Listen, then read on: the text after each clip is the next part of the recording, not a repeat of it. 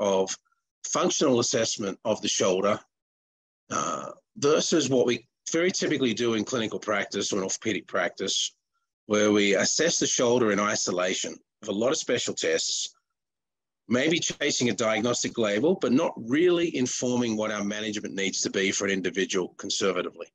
Now, some of us have met, and if not, just a little about me. Yes, I've trained in Australia and the United States. I've been in practice for approaching 30 years. I've been teaching for quite a while, and especially in the post-professional space, so postdoctoral residency and fellowship training. So today, what I really want you attendees to get from this, and if you watch this on recording, and if you have your question sessions in WhatsApp or other discussion forums of ISOMT, just start thinking about functional assessment of the shoulder versus what we might typically do in physical therapist practice. And also to recognize that the functional plane of motion of the shoulder, be the scapular plane, is very different than any cardinal plane assessment we might choose to do. And this has a big impact on clinical utility in terms of what it is we're actually finding out and how useful that is to us in putting together a rehabilitation plan.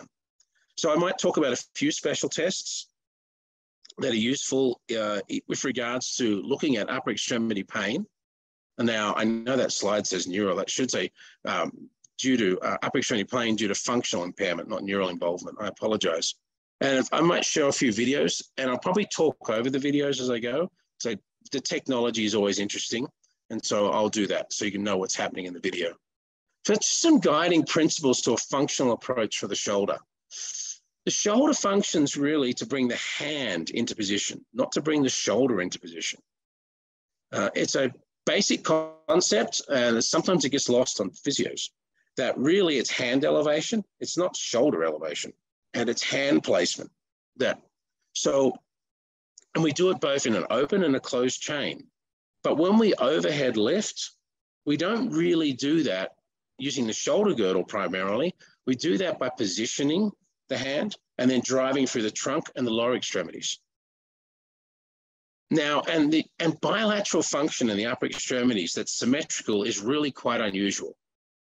We very rarely do tasks that are directly, where both upper extremities are doing the exact same thing at the same time.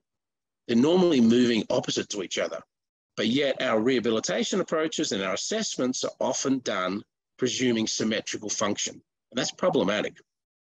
And if you think about walking or running, your arms swing in opposite directions. That's the economy and the efficiency of human motion, but it's very rarely seen as a primary thought process in how we assess the shoulder, especially with elevation of the upper extremity. So we need a rehab approach that's premised on the restoration of function, but if it's based upon non-functional movement, it'll probably produce a limited outcome.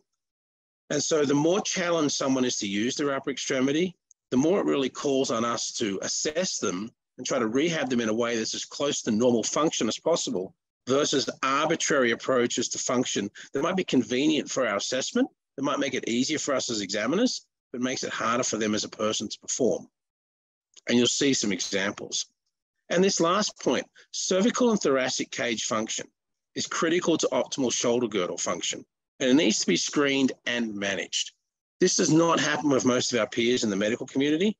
It's an expertise we can have in physiotherapist practice, where we are integrating cervical thoracic function and cervicoscapular function into upper extremity assessment and performance tasks instead of isolated shoulder movements, because that's not how you would choose to use your arm, your upper extremity.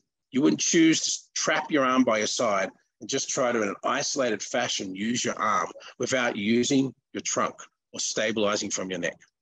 So just a few thoughts to get us going. How does your hand arrive at a set location?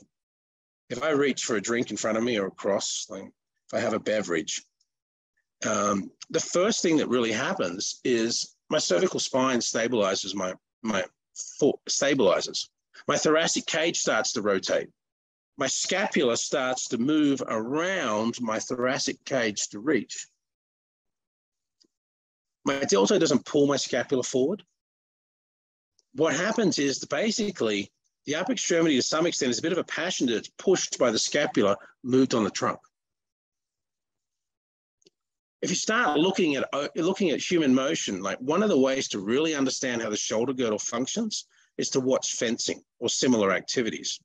And you'll see that the position of the human body is extremely dynamic.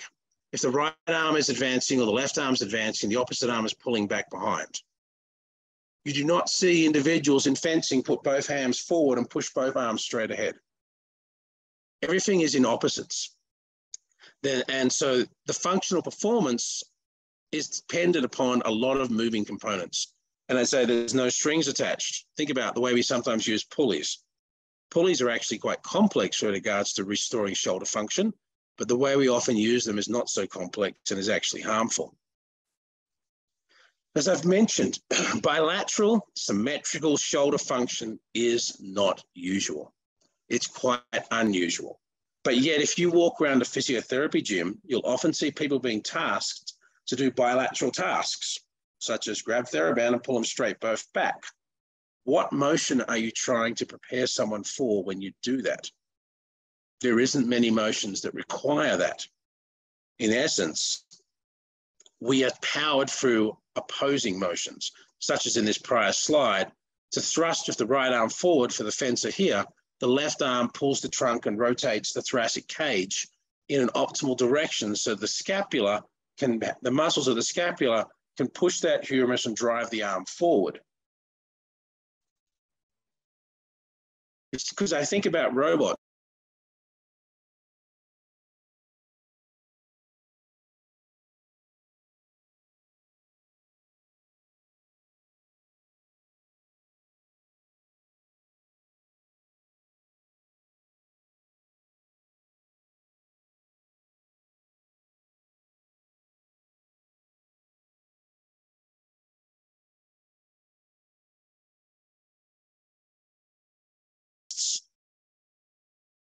So for those watching the recording, we missed about 30 seconds there, but just to repeat, the transition I've made as a clinician, 25, 30 years, has been to try to get into a situation where when I start assessing someone's shoulder function, I'm doing it from the concept of looking at what is the optimal way that individual could function. Special tests get tied to that, but they don't drive it. Because the special tests, which as I'll discuss coming up, have some limitations. They have utility, but they have limitations. I like to start with the end in mind. I would like an individual to be able to use their right arm most efficiently, pick up, cup, utilize, maybe for a drink. Then I need to assess the function of that arm, where they're going to use it and how they use it. I'm not going to trap the arm by the side and try to assess function where they won't actually use the arm as soon as they leave the clinic. So because if this is needed, if you need this type of dynamic upper extremity activity, why do we do these type of activities? You could make an argument about like baseline strength development, but in essence, when I look at many of these isolated shoulder exercises or interventions PT do, they're actually untraining someone's shoulder girdle, because that is not how you'll use it when you try to do a dynamic task. This is diagonal, split, opposite functions, arms moving in opposite directions. Whereas in this case, you're literally taking away a lot of the elements to support upper extremity function. Again, I know you can make an argument, build a baseline strength potentially, but there's ways you could do that, and that would be a much longer talk. But there's ways you could do upper extremity motor retraining that also mimic function. But let's look at functional assessment then. So when I run workshops, I'll often put this slide up at the very beginning and say it's time for what I call a bunny trail. But really, for myself, the journey was in the mid-90s. It was like watching prescribed approaches to mobilization and specific exercise post-rotator cuff surgery or dysfunction for individuals, where I was like, what are we really doing in the clinic when we tie someone's arm to their side and try and say, well, isolating your infraspinatus, or we're putting you in this position to isolate posterior delt and infra, when that does not happen outside of the clinic. So And like the cardinal plane assessment of the shoulder, assessing shoulder flexion, shoulder abduction, IR and ER in different positions, none of that's normal human movement. It comes down because Da Vinci in the 1600s developed the cardinal planes from the Vitruvian man, but we don't move that way. So in this, I've tried to simplify for myself the initial pass-through shoulder assessment. I make it functional, and I can do a little demonstration of assessing functionally shoulder performance in the functional planes. And I'll word this over because I assume it won't be heard. So for this individual, I was looking at assessing their motion in a way that is more purposeful. That would be looking at a classic flexion-based assessment, but here I'm putting the person in what would be a position of scaption and noting the simplified elevation that occurs. This is an individual with some weakness in upper girdle motor control. So if I then place the individual in classic flexion and simply say, can you maintain your arm in flexion? It's actually very hard to maintain your arm in flexion, even against resistance. But it's a lot simpler to do it in scaption because that's the natural position of the shoulder. Now, if you bend your elbow in flexion and then look at resisted rotation, it's very difficult to do because supraspinalis and the periscapular muscles are at a large mechanical disadvantage. If you put someone in a scapular plane, all of a sudden their motor strength, unless they've got a primary tissue dysfunction, returns. A key thing you can look at too is when you're not in a scapular plane position, you really can't bring your hand to your mouth. But if you're in scapular plane, you simply bend your elbow, your hand will end up near your mouth. It's because that's how we function again. So the idea that I instill initially of individuals is there's a position where your shoulder truly functions. That's where I'm going to assess you. I'm not going to put you in arbitrary positions of cardinal plane assessment, which do not replicate how you'll use your upper extremity in your real world. And that'll be the premise that I move forward with them when I start to assess them in the clinic. So this position of the arm by the side, this position right here, where if you bend your elbow, your hand touches your mouth and you're in scaption, is the natural base position I start shoulder assessment. Now, if someone's had a traumatic injury and they can't put their arm there, I'll do something a little different. I get that. But this is where we function, and scaption is actually quite of a large plane. It's not just 30 degrees forward. It's where the humerus has a perpendicular mid-shaft alignment to the glenoid. And as long as you can move your scapula, you'll stay in scaption. Nearly all shoulder function occurs in scaption because the scapula simply moves to match where the humerus is, and the muscle tension relationships thus stay optimal, which then allows human performance to be optimal. So if you assess someone in pure flexion, their strength, you're assessing them where they won't use their arm. If you assess someone in pure abduction, unless they have a lot of external rotation of the scapula, thoracic extension, posterior right thoracic rotation, you're assessing them where they won't use their arm. It does start to become a little pointless. You can make an argument for that, okay, getting a baseline, but if you assess someone where they function throughout their arc of their function, you're getting information about how they're going to use their arm, and you can build on that. So this IRR-ST test position, and there'll be a later slide that talks to why I use that phrase. This position is being utilized as a nice way to screen the shoulder. Basically, if you put someone in this position and they're weaker in external rotation than internal rotation, you've got some pretty good confidence that there's a rotator cuff dysfunction involved if it's external rotation weakness, and if it's internal rotation weakness, you've got some pretty good confidence that it's intra-articular, be it glenohumeral arthritis, be it labral dysfunction, be it chondral defect, be it glenoid trauma, be it, or subscapularis, yes, I know, rotator cuff on ER weakness would not be predominantly subscap. Now, if it's unclear, if it's about the same, but the person has a shoulder impairment, then you might want to think about biceps function. because it is both intra and extra-articular. Now, functional assessment though, I make the note, how about cervical spine and thoracic spine function? I put someone here to compare side to side the shoulder motor control. I will try to work out, can that individual optimally perform in that position? What's that mean? It would be, oh, you have weakness in one direction. What happens to that weakness if I give you an improved cervical posture or engage your craniocervical motor control? Do all of a sudden your shoulder functions improve? If your shoulder function improves after I've facilitated motor control in your cervical spine or your thoracic posture, now I know that I need to focus on cervical motor control or thoracic postural position as a means to rehab the shoulder function, instead of purely looking at the shoulder. The biceps, I mentioned the biceps load test. It's a very useful one. Why? Classically, it's been described as a way to look at long-headed biceps dysfunction. The individual on the table, if you have a person who's sitting up, they're here. They're actually in a relatively functional position. They can reach their face. They're in scapular plane.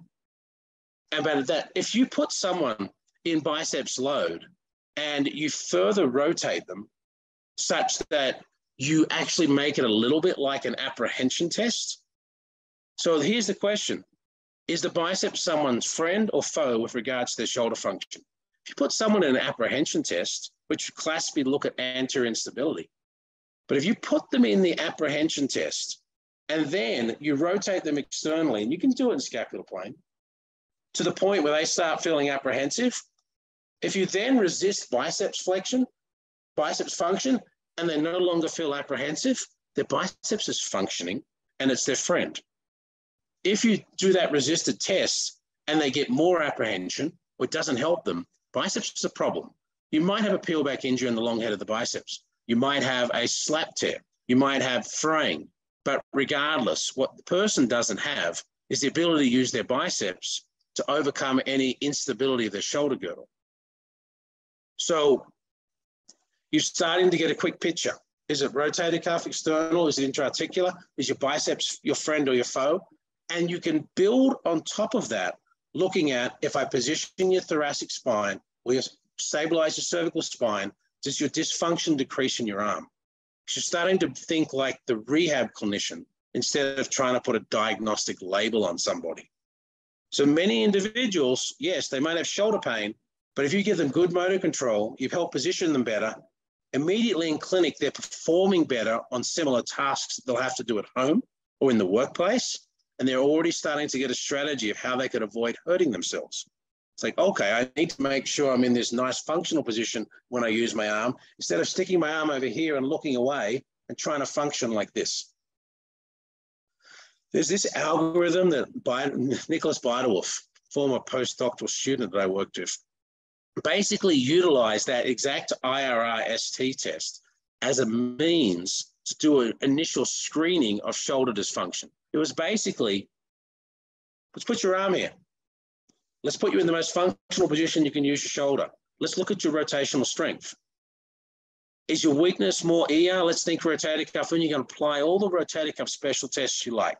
You can do lag signs, drop signs. You can do lift-off tests. That's fine. Or if it's more internal, intra-articular directed, then you can apply labral tests. You can do grind tests, clunk tests. You can do shear, Kim, jerk, whatever you wish. There's a lot of them, but you can keep it simple too if you wish. And if it's not obviously one or the other, then start thinking biceps, long head biceps. AC joint's obvious, person points to it. But the biceps function is critical to shoulder function because it's both internal and external of the joint. And as you progressively move external rotation of the scapula, which you call towards abduction, it's an anterior in the shoulder girdle. So the other critical piece of a functional assessment for the shoulder girdle is a construct that I call finding the scapular window. What does that mean? I want to try and say it in a simpler way. If someone's shoulder girdle is functioning well. Hand elevation, they can generate force, they can do lots of things with their upper extremity. What they will have is the ability to stay in scaption and motor control in a large arc. They will be able to use their muscle function to rotate their scapula, anterior, posteriorly, tilt it, upwardly, downwardly, rotate as much as they need,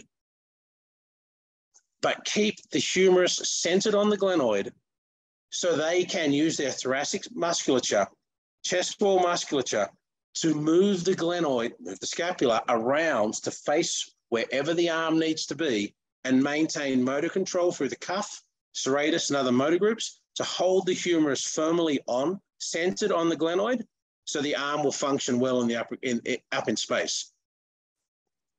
How do you find out how big that window is? First, you find where someone's optimal midpoint is, and then you assess. You move a little bit into IR of the scapula or adduction in the frontal plane, and you see, does their motor control stay? At what point does the individual lose their ability to have motor control in that window? Okay? You can, as you get better at it, constantly refine and affect thoracic cage position, cervical motor control, even pelvic alignment, pelvic and trunk position as you assess it.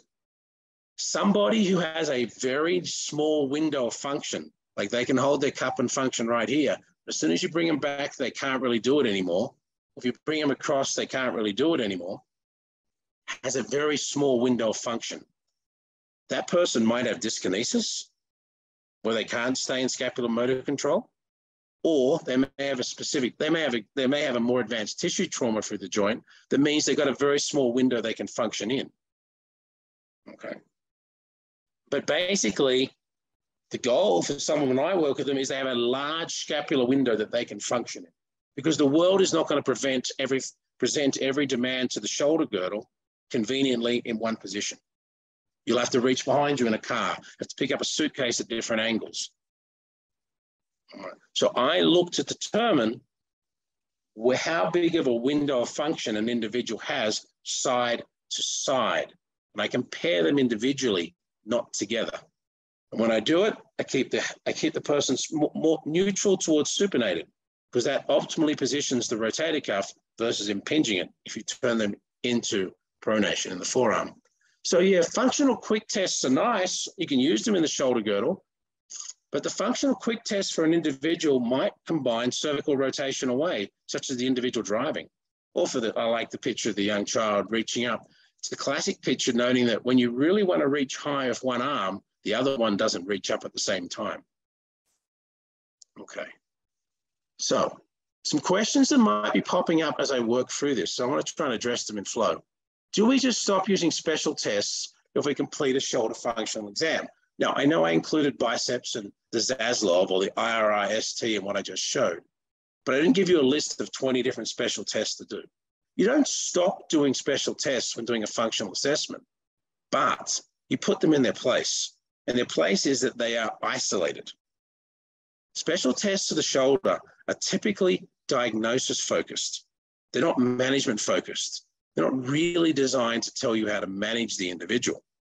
Even an apprehension test, you might think, well, that tells me the shoulder's unstable. But it doesn't really tell you, does the biceps provide a supporting function the way I showed you the modification you can use, or putting the two together would. And special tests predominantly implicate a tissue structural impairment. They don't, instead of identifying how to conservatively manage, they don't tell you the person needs craniocervical motor control. They need deep neck flexion motor control to improve the arm, or they need to pre-position the thoracic spine in more kyphosis or more upright into extension to best function in the upper extremity. We can work that out by doing a functional assessment. You're not going to work it out with the standard special tests. So you use them as much as you wish, but be aware of the limitations, and they're quite large. What about directly observing movement in the shoulder girdle? If you watch an individual bilaterally, you might see on the left side here dysfunction in downward rotation. It's delayed, and then it will catch up. problem with this assessment, even though it's a classic way of looking at dyskinesis, and this individual does have left-sided serratus dysfunction, eccentrically, is that the functional, what's happening in the right arm is affecting the left arm. And if I asked this person to pick a weight off a shelf and to bring it down with their left arm, they're not going to lift their right arm up at the same time and then try and lift them together. They're going to only lift their left arm, and they're going to allow then the musculature of the thoracic spine and cage to support the left arm. Because when you use your left arm in elevation or coming back down, there is rotation and side bending in the thoracic cage and spine that occurs. That's the opposite to what would occur for supporting the right arm. If you try and support both arms at the same time, you very much limit what you can do to support the arm with the thoracic cage. So yes, I know we assessed that. I look at it a little. We have to keep that in mind.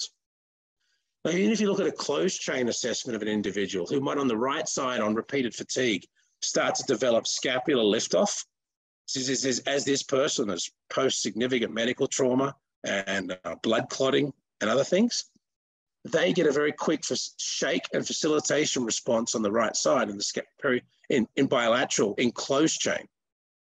But I will say that if I assess this unilaterally, the person will roll straight off the ball. They won't even be able to hold the ball on the wall. So closed chain is a little bit more we do bilateral, but not much in open chain.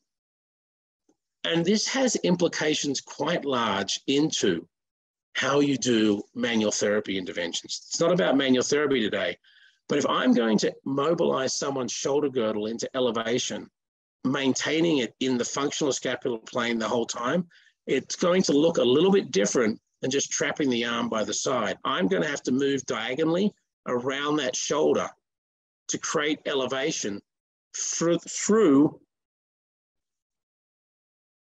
and yes, and I'm using a rotational mobilization to bring that arm into a higher position of elevation instead of doing a straight cardinal plane intervention. So, PK, did you want to mention your manual therapy batch 4? We've just got a few slides left, but I thought you might want to mention it. Sure, sir, sure. Yeah, sure, I appreciate that, and that was quite informative. Guys, I mean, I already shared the information on the WhatsApp group, but guys, we have our manual therapy batch 4 starting this October. Dr. Stephen Fort from USA, he will be taking our first class in October 29th on the basic and advanced foundations of manual therapy. So in order to get some information about this manual therapy program, you can see on our website, the ISOMT.com, and there will be a quiz after this lecture. So we'll be sharing the quiz link in the WhatsApp group so that you can have more information on the website as well as in the WhatsApp group, sir. All right, thank you. All right, and so just a few comments I'll make. The functional assessment is a way then to sort of build a way to then start conservative rehabilitation for an individual with shoulder girdle problem that is a lot more focused on how we naturally move again. But it does make exercise applications more difficult. So I won't play all the way too much, but some of our fellows in train, other faculty, we work on this. Getting someone early on to start retraining external rotation motor control, past rotator cuff trauma. If you use a ball in a setup, you can position someone so that they actually are using scapular plane as the start point versus a midpoint. A little bit of lower trap motor control engagement, pushing the elbow down on the ball. What the patient was testing was if she bent her own elbow, she could reach to her mouth. And so looking at the ability to generate external rotation early on, whilst maintaining a depression, creating a dent on the ball, will engage the musculature to stabilize the shoulder girdle in a way that exactly how we'd want to use the arm in a daily task. Compare that to putting the arm by the side, or maybe a little towel roll under your arm, and doing external rotation against the trunk.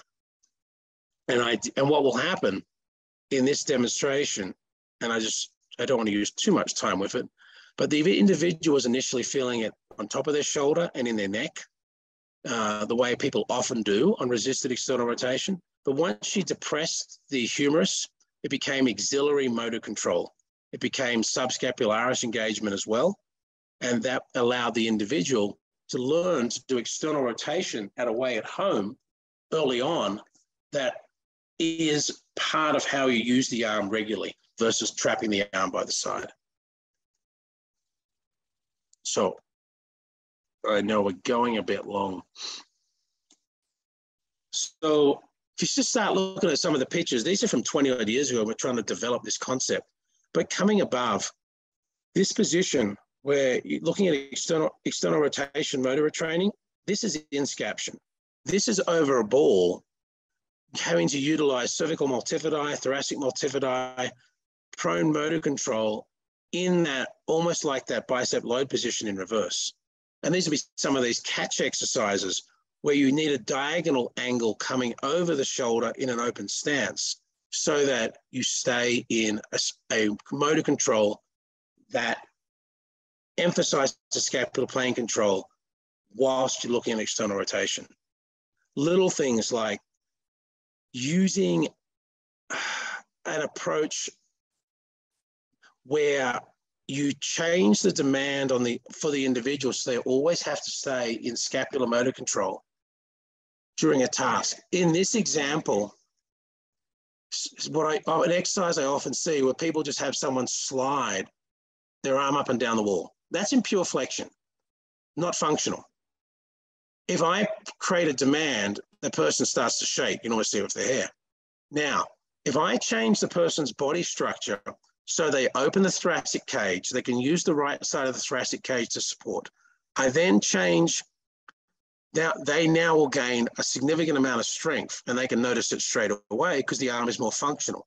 Now, if I change the angle of pull so it's in line with the rotation of the rotator cuff group, now they will have far more motor control.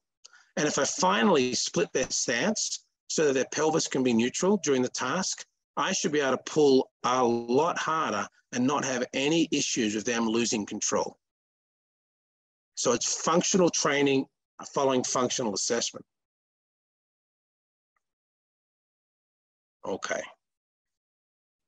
So I'll show one last little one where I utilize, in an individual I've assessed, and I've worked out cervical motor control is deficient during the same individual, had a C4-5 level motor control impairment that was going on during their shoulder dysfunction.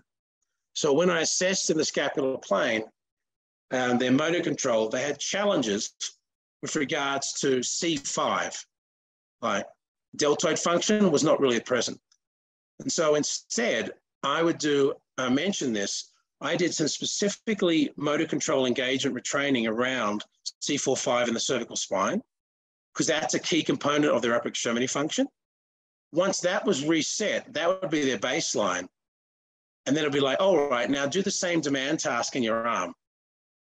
And it's like, her response, the video was like, oh, wow, I'm no longer weak and I can actually feel my neck working. That's great. So that's an example of trying to pull it together, of trying to utilize cervical motor control with regards to shoulder function at the same time. All right. So I know the questions you'll put in your WhatsApp chat. I know I went a little long, PK, did I? No, I mean, that was good. That was quite new, this caption thing and the scapular exercises. I don't see any questions actually so far.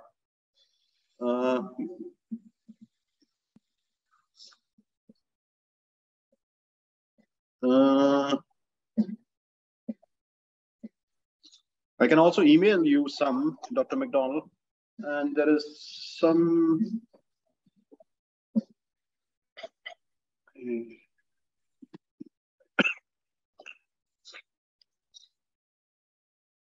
Okay, so I'll wrap this up. I know that we didn't have the chat open in this particular meeting, and there might be questions in other places, but the classic drawing on the left there of the scapular plane, ironically, all those other lines can also be the scapular plane if the scapula and the thoracic spine can move enough to maintain alignment.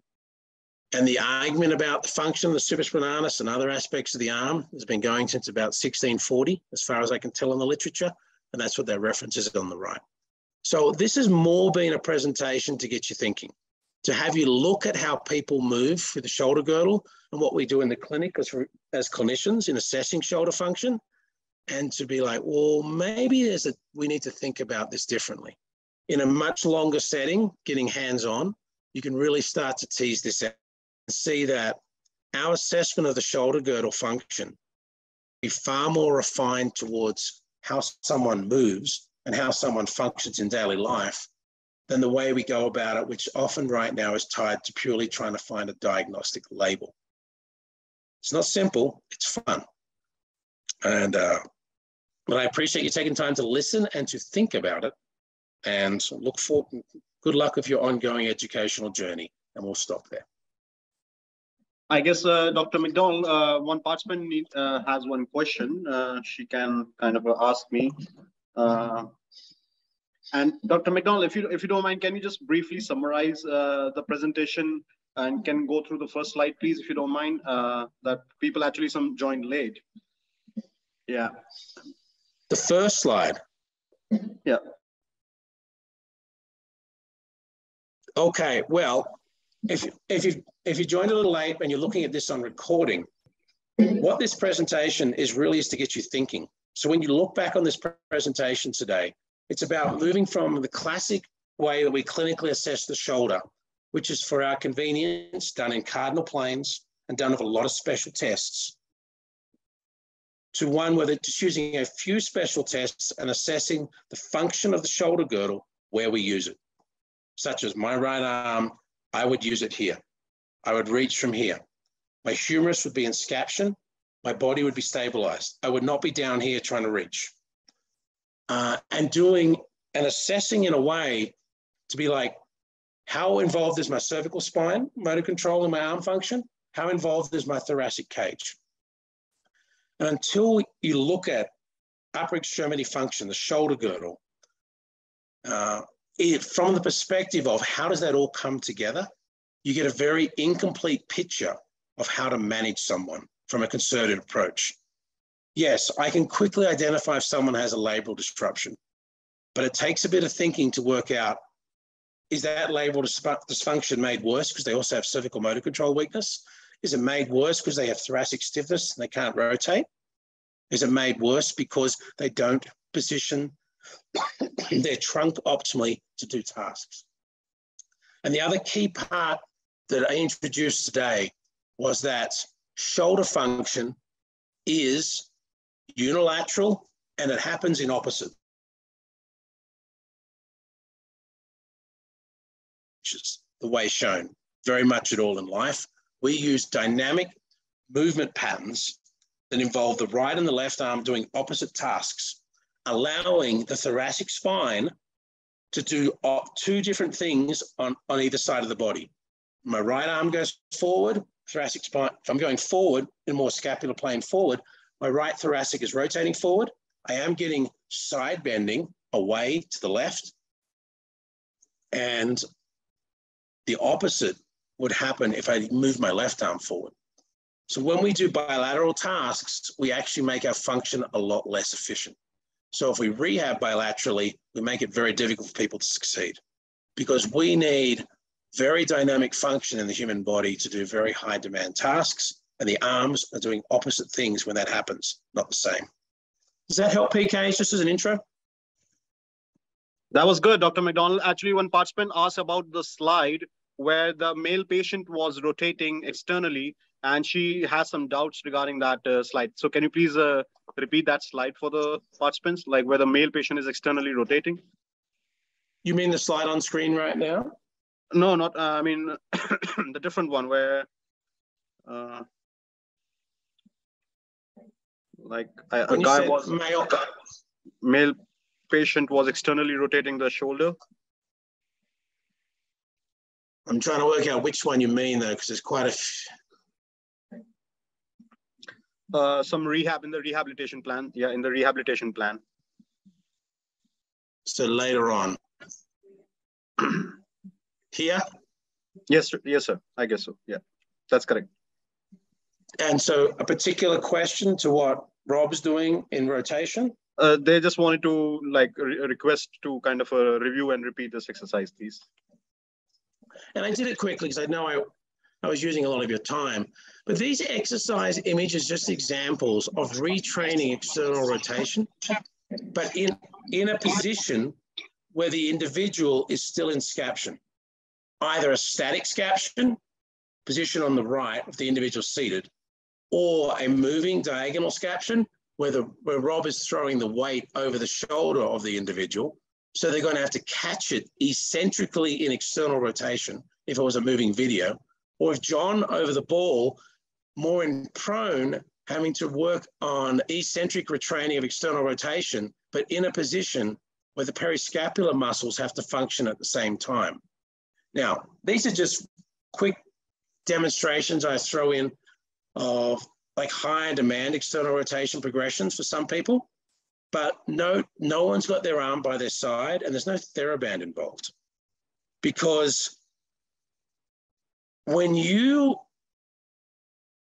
work on like external rotation retraining for the rotator cuff girdle, what you're really working on is also scapulothoracic motor control, and you're also working on timing and proprioception. Shoulder function, the shoulder is very unstable naturally. Proprioception, position sense is critical in shoulder function. When you give someone a strap that they're pulling on, you provide them proprioception through the strap. If you give them a free weight, or you give them a task to complete, they don't have that. They have to actually redevelop it. So yes, the shoulder is wonderfully complicated. I was just touching on some concepts today, and these are just some examples. But in the clinic, you have to get pretty creative. It's a lot of fun, but you have to get away from cardinal plane and non-functional based assessment. PK, I hope that helps. That helps, sir. And they also wanted to know what exactly is the position and the exercise that they are doing in front of the mirror. Like it's a bit unclear over there. Like in front of the mirror, is there? The one up top to the right? Oh, okay. Yeah, I wasn't really planning to talk about much exercise rehab today, but in essence, what's happening is that is a weighted ball that is being thrown that is going to travel in midair over and land just in front of the person's hand. So they have to catch the back of the ball. And then, I don't know how well my camera shows up, but if the ball was being thrown from here, I would have to catch the back of the ball, grab it, and then send it back. So I'm having to eccentrically load to control and then reverse it. Sometimes it's done as a cricket warm-up, baseball warm-up.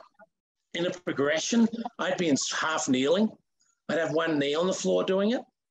So, but the whole concept is about proprioception, catching eccentrically in scaption, having to motor control, and then concentrically return the weight. And you use your head to watch because it requires cervical and thoracic control at the same time. It's a very high level demand task, but throwers, high level athletes, they love those type of exercises because they can actually feel their body working efficiently. Instead of, give me 20 pounds resistance dumbbell tied to your side. That's not a good exercise. So it's like a D2 PNF flexion pattern, like D2 or some plyometrics, we can say. Excellent. Yeah, PK, you described it a lot better than I did. I wasn't planning on chatting about it, but yeah. D2, the PNF stuff is wonderful. PNF integration in the shoulder girdle really says, let's be functional. And so, yeah, if you've got a PNF background, functional shoulder assessment is far more natural for you than someone who's trying to like take a classic orthopedic approach where I'm going to do Hawkins Kennedy knees, I'm going to do like a drop arm, I'm going to do like the painful arc, which are all done typically in non-functional positions, thus don't really give us good information. Yep.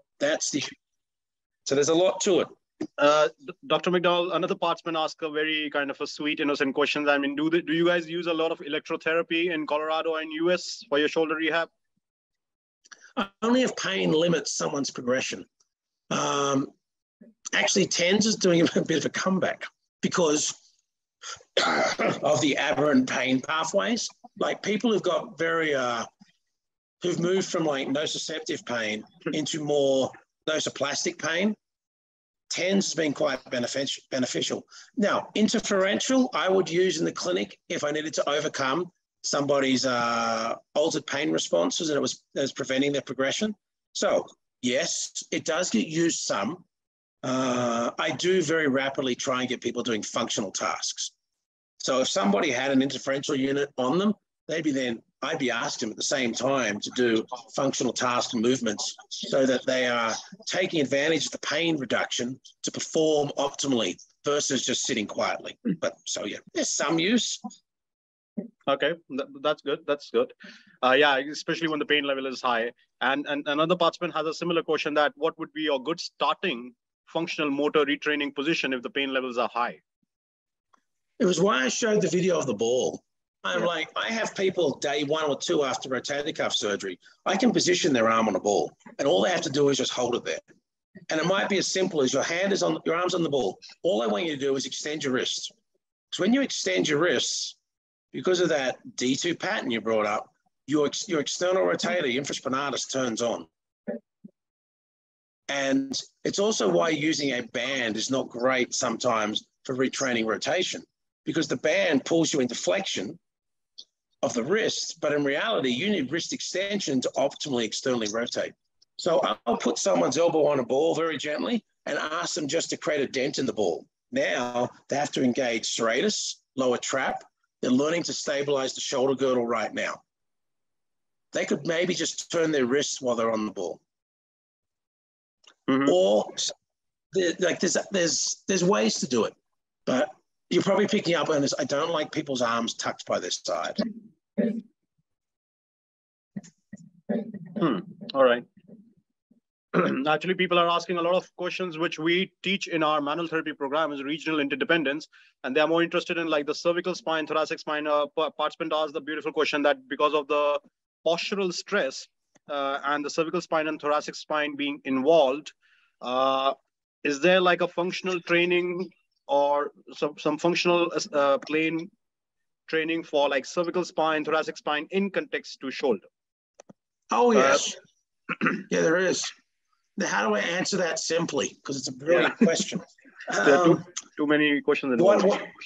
What I do, the reason I really emphasize for individuals when I assess them that I start in this position, like right here, when I've got Shad and Stephanie here.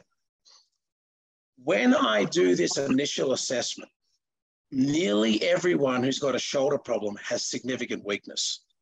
Then I retrain their cervical spine as they sit there and they see an improvement in their arm function. Once a person can feel their cervical motor control and how it affects their arm, it becomes a lot easier then to be like, okay, you're now simply going to do arm elevation. But whilst you do your hand elevation, your arm elevation, you're going to be doing your cervical motor control training. When you do your external rotation work, you're first going to engage your cervical motor control. And so as soon as the patient can feel how that goes together, then they themselves facilitate their own integration of cervical into upper. When someone takes their arm up and down a wall, like rolls a ball up a wall, I make a big emphasis to train the person that they feel their thoracic cage rotate to help their arm go up and down the wall. So the patient can actually feel it. Now, at a very high level, I might put a strap around the forehead such that the individual has an isometric demand to keep their head in neutral. So they could be taking their arm up and down and they've got a strap pulling them like this. And so they have to control cervical motor control whilst elevating the arm and turning the trunk. So they're doing all three at the same time, but it doesn't work unless when I first start with the person, I start with functional assessment, because otherwise they can't feel it. They don't know what I'm trying to achieve. So the start, it's a bit time intensive at the get-go to train someone to understand how their shoulder works relative to their body. Once they can feel it, they do great exercise patterns versus having to constantly untrain them. PK, that might have worked. Yeah, that's quite an elaborate functional training for neck as well as the shoulder. I mean, are you including the trunk involvement in the rotation part. Yeah, thank you, sir. Another question, if you don't mind taking some more questions, Dr. MacDonald, will that be okay? No, it's fine. Participant says that you mentioned that the pain in the internal rotation is because of the intra-articular structures, and in pain in the external rotation could be because of the rotators being involved. But I mean, he's asking about the Hawkins-Kennedy being sensitive to rotator cuff. I don't know. I mean, Hawkins-Kennedy is more like an impingement test. So, I mean, do you have anything to add on that? Because, I mean, I can repeat the question if you didn't get that question. Like he said, Hawkins-Kennedy is more sensitive to the rotator cuff, where you internally rotate the. Well, the problem with Hawkins-Kennedy, now I've got to be careful because I mess up my own special tests occasionally. I've got about 200 in the shoulder. But Hawkins-Kennedy in and of itself is basically creates impingement. Like it's highly sensitive because it's so aberrant. The way I use Hawkins-Kennedy sometimes is that if you have a negative Hawkins-Kennedy, you've got a great shoulder to be able to tolerate that position. But yes, what you can do, if you're thinking that someone's weak and they've got a primary external rotation perspective, and I encourage people to get this paper from Nicholas Beidorf, because he'll then take the next 20 tests, including Hawkins-Kennedy, and you apply them to that initial screening. Okay, you've determined external rotation, the rotator cuff external rotation is a primary function. All right, you've got a 90% probability you're right at that point. Add Hawkins-Kennedy, add the drop arm, add the ER lag, add the painful arc. What does that do in terms of your diagnostic confidence with regards to tissue? It increases it, sure. What does it do of how you're going to your knowledge of how to functionally manage the person? It doesn't increase it. So Hawkins-Kennedy, if I look at it, I want to do it in scaption because the classic way of doing it is really almost creates injury. So, but it's a good question. It sort of talks to why special tests can still matter. But if you do them just in isolation without thinking function, you end up with diagnostic information that doesn't tell you how to manage the person. Yeah. So I can work out if someone's got a rotator cuff function in about 5 seconds. Exactly. And another participant like related to this, Dr. MacDonald asked that, does this apply to like a bony Benkart and Hill-Sachs lesion? Sure it will, because that'll show up with significant internal rotation weakness. But if someone's got a bony Benkart, where's the clinician going to deal with that? Well, we're not. Can we do a ladder jab procedure in our office? No, we can't.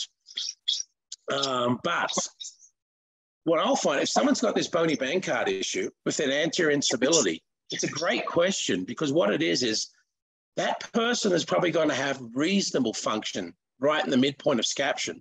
But as soon as you externally rotate the scapula, they're going to start to get that anterior dysfunction. Their internal rotation strength is going to get worse and worse.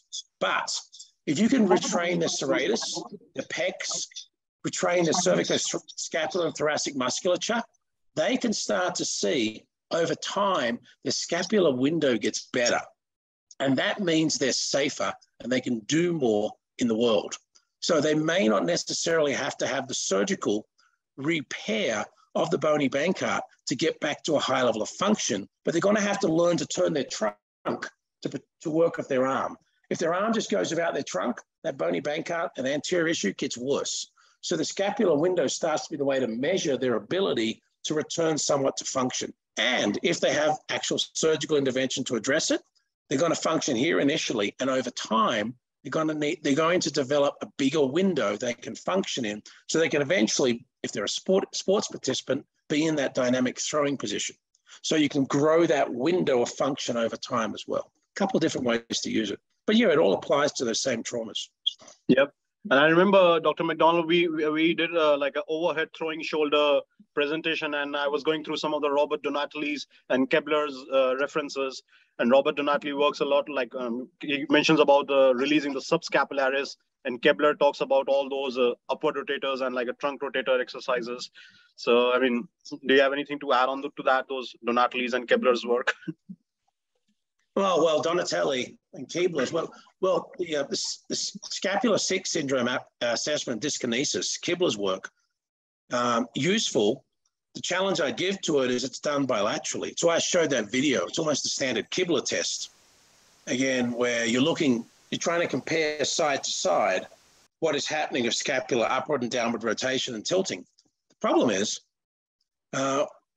what if you have optimal support from the trunk for the right shoulder girdle, the scapula during elevation, then whatever the trunk muscles are doing to support the right scapula, to some extent, are the opposite of what they need to do to support the left scapula. So you're robbing from Paul to pay Peter. So I would say and that's why the intra-rater reliability and the diagnostic utility of dyskinesia assessment by visual observation keeps getting worse as the years go by. But I hope they're going to move to a unilateral assessment. And when they start looking unilaterally, I suspect the data will start to improve. Like the scapular rotator, what Donatelli and others really showed us, though, I truly appreciate, it's really the primary muscle that you need to look at function-wise in the shoulder girdle is the serratus anterior. And a primary muscle you need to look at in terms of dysfunction and aberrant shortening is the subscapularis. So releasing the subscap can be very important. And one of the interesting things about subscap is that it sends a slip and a thread that interfaces with the long head of biceps tendon. So if someone has internal rotation dysfunction, they will often have long head of biceps dysfunction at the same time. And as that progresses, supraspinatus also sends a supportive slip on either side of long head's bicep.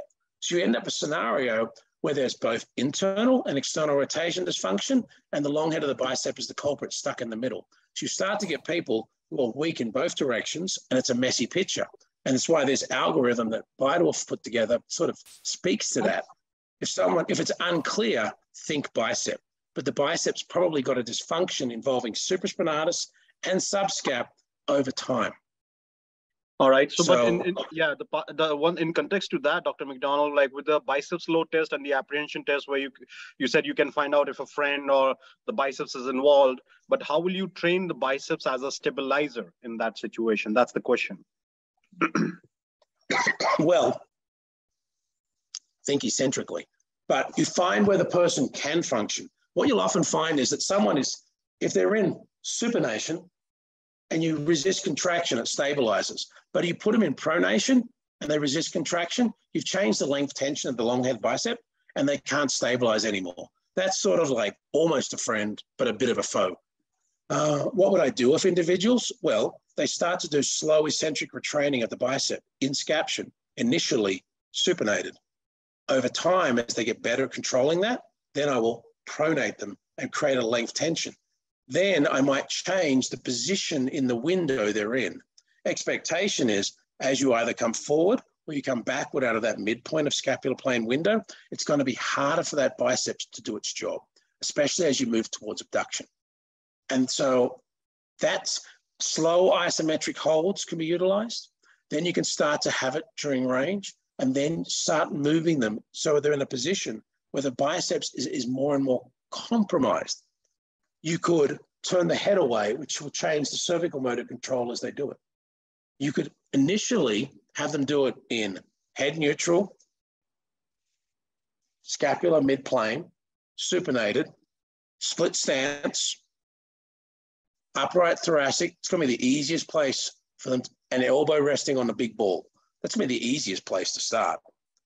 In the long run, they need to be able to do it looking away, feet square, which is not functional, but if they can do it like this, they don't really have any bicep dysfunction left. My biceps is not happy with me doing that twice, but that's, so if you start with the most functional position, people will tend to at least have some ability, and over time you move to demands of their task. All right. One last question, Dr. MacDonald, and a participant wants to know that you showed some C4, C5 resetting for deep neck flexors in the video. They just wants to review this particular thing that you did for resetting C4, C5 for deep flexor. Yeah, so I know, like, it's what I was doing with that individual was basically they had weakness in C5 myotome. And when I went in and put my hands on the neck, if I basically came around behind C4-5 and created a little anterior glide, the weakness got worse. But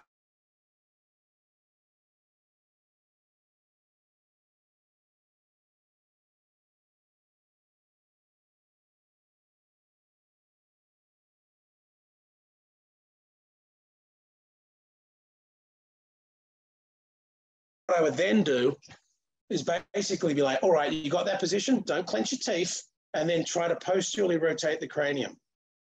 And that would create an anterior engagement demand of the deep cervical longus colli and associated musculature. As soon as the individual could feel those motor units engage, then I go back and test their arm again. And in her case, it was like, I don't have weakness anymore and my neck no longer hurts and I can feel it working. That's one way to do it. Seated, a little harder to do. A simplified way to do it, I have videos elsewhere, but basically, you lay someone supine, you put your hands underneath at the spinous process of C5, and you just anteriorly glide it and ask them, can you stop me doing it? They probably can't. Practice a little craniocervical flexion and deep neck flexion. And now do it again. Let me just anteriorly glide spinous process C5.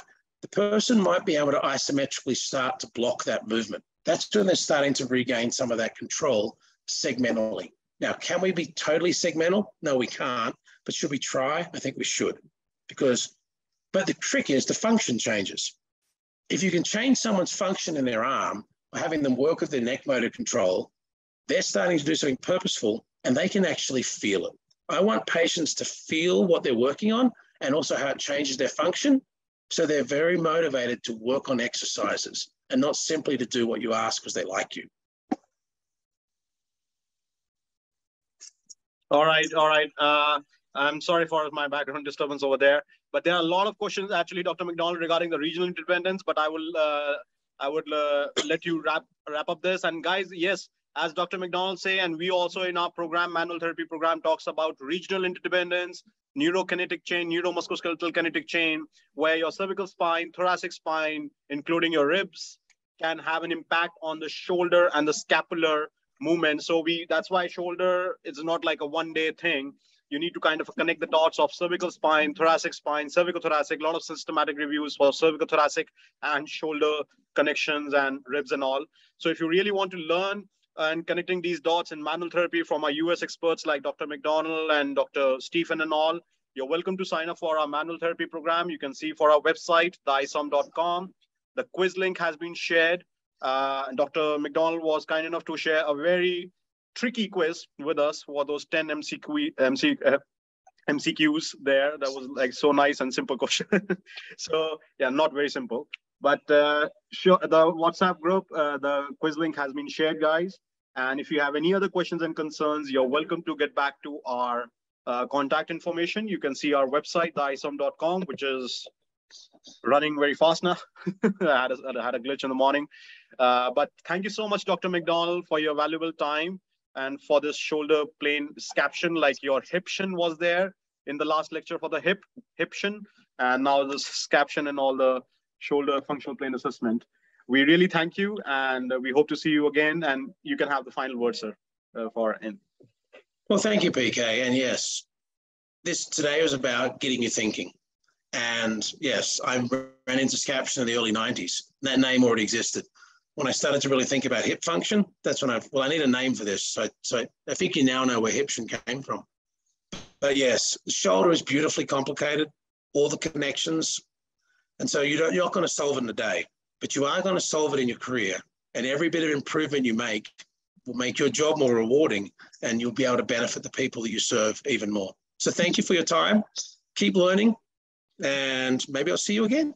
All right. Sure, sir. So and these lectures, yeah, thank you so much. These lectures are really helping people, because one of the participants got back to us that medial hip glide was really helpful for the patient. So these lectures are really helping people to treat their patients better, sir. Thank you so much. All right. Thank you. Thank you so much, guys. Take care. Have a good day. Have a good week.